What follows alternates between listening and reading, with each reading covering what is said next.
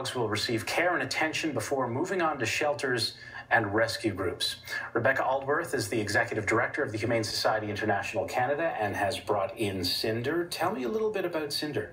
Cinder is an amazing dog. She has spent her whole life in a dog meat farm, and yet she is one of the most friendly, sweet, gentle dogs that I've ever come across. Now, the circumstance, a lot of people at home are going to hear, a place that produces dog meat. How does this happen? Well, 2.5 million dogs are slaughtered every single year in South Korea for their meat. Literally 5 dogs every minute are killed in this country. And it's a horrific industry. The dog meat farms over there keep dogs in horrific conditions. They're in barren wire cages with no protections from the element. And it's really, really sad for dogs like this who spend year after year with no love, no attention, no veterinary care, barely any food or water. Tell me about the rescue that got her to Canada.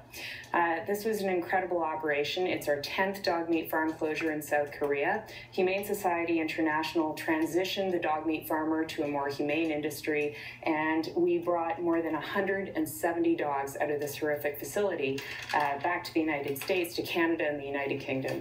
Your 10th rescue, tell me about the first time you did that. It must have been shocking for you. It's overwhelming. You're talking about hundreds of dogs that are kept in the worst circumstances you can ever imagine. These are places where barren wire cages are stacked over months of accumulated waste. The dogs are fed this horrible concoction of restaurant waste and water. They get very little food, very little veterinary treatment or care of any kind. Now, tell me a little bit about the interaction you had with the farmer. What is that like, trying to convince someone to essentially halt their business? The thing is that many people that are involved in the dog meat industry in South Korea want out of it. And what we're trying to do is create an economic model that shows that you can transition these people into more humane industries so that the government of South Korea can follow. How is that even a business? People in Canada won't understand that. The dog meat trade is a huge industry. 30 million dogs are killed for dog meat every single year.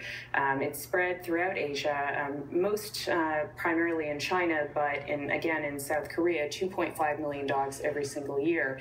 And we believe that there's a real opportunity to change in South Korea. The Winter Olympics that are coming up are going to shine a global spotlight on South Korea. It's a very good time to pressure the government to do what we're doing and transition these dog meat farmers into a new industry. Rebecca, tell me a little bit about the latest dogs that you brought here. How are they doing, and what eventually happens with them? This was one of the worst facilities we've ever seen. Again, these dogs were kept in barren wire cages. Many had open sores all over their own bodies from being forced to live on the wire. They had very little food. They were emaciated, and they're really, really frightened. It's going to take some time and tender, loving care to bring them back and to teach them how to love and how to trust again. Ashley's giving her some treats here, but there are people at home who are going to say, how do I get my hands on Cinder? Well, they can go on to hsicanada.ca and they can contact us and express their interest in adopting one of these deserving dogs. We're asking people to open their hearts and open their homes to these incredibly deserving dogs. They really need a second chance, and they really need a holiday miracle.